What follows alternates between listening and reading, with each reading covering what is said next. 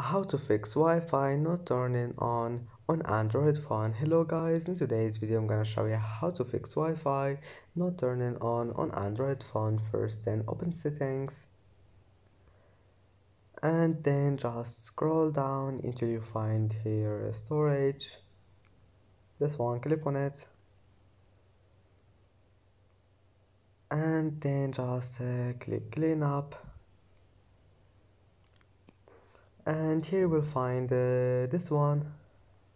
Wait, where is it?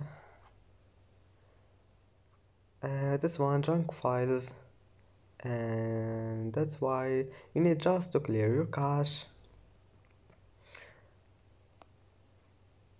and click on it, and as you see here you will find the cache junk, then just click delete,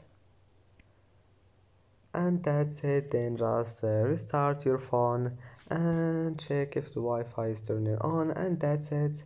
And that's it for today's video. If you like this video, don't forget like and subscribe, and thank you for watching this video until the end, and see you in the next video.